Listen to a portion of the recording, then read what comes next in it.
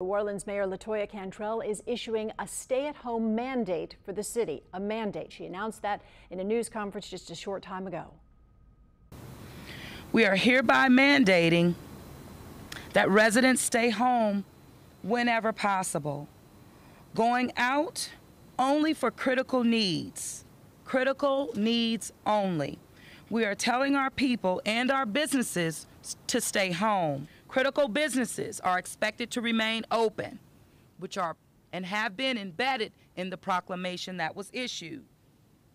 Healthcare providers, groceries, pharmacists, takeout and drive-through restaurants, construction and infrastructure work, banks, news media, all of these are spelled out in the guidance document that we are releasing this afternoon. And she did say, too, police will be issuing citations for those that break the new rules.